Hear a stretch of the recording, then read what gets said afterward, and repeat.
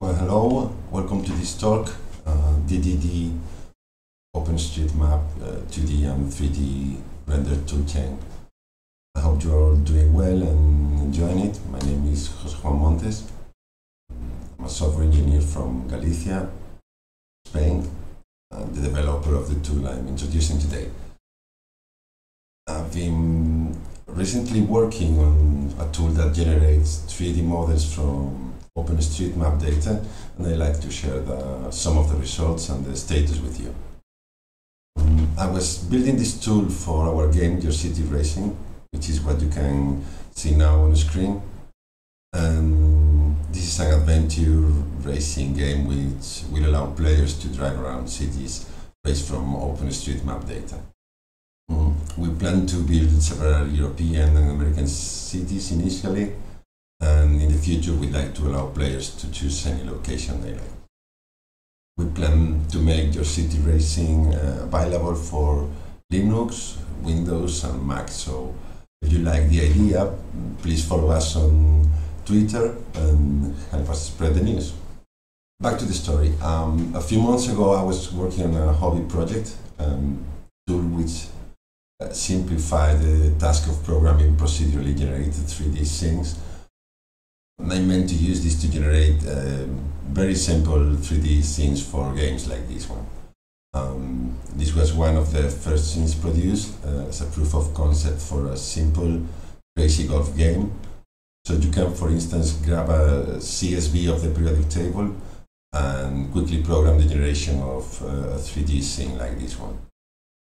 So this experience allowed me to quickly prototype a generation pipeline for OpenStreetMap data, and this is what I came up with. And fast forward a few months, and today this toolset looks like this. At the bottom of the stack we have this 2D, 3D generation tool called the DDD, and it's a Python package built on top of well-known libraries such as NumPy, Shapely and TriMesh, among others. So, what can we do with it? We try to be quite representative at ground level. So this includes generating sidewalks with curves, irregular ground and park areas, having some model variety, trying to align objects like benches sensibly represent traffic signs, traffic lights, business signs, urban props. So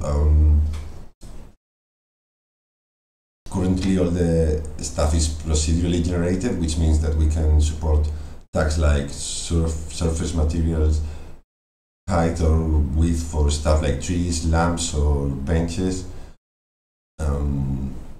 We are also aiming to create correctly snapped geometry, including tunnels and bridges, so they can be effectively used, for example, in the context of a physics simulation.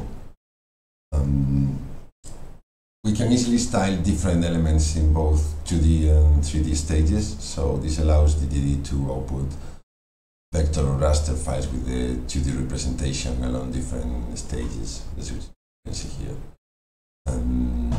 You can then inspect the generated files.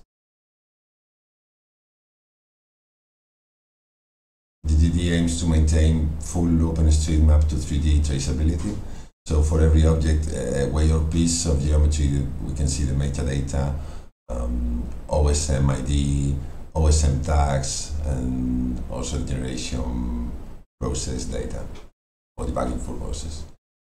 And I'd like to show you a couple of examples of customizations to the pipeline that have been written with just the first one is the integration of orthophotos, using them as textures laid on the surface area, and they are dynamically retrieved from a WMS service, and in this case they are used to replace floor textures.